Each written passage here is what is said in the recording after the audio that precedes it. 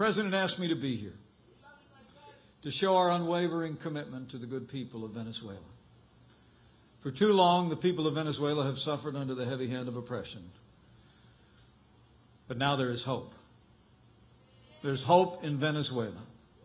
Across that country, in the largest cities and smallest towns, people are rising up in defense of their rights.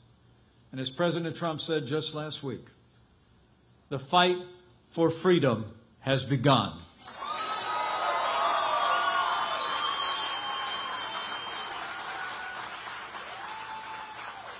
And to be clear, the struggle in Venezuela is between dictatorship and democracy.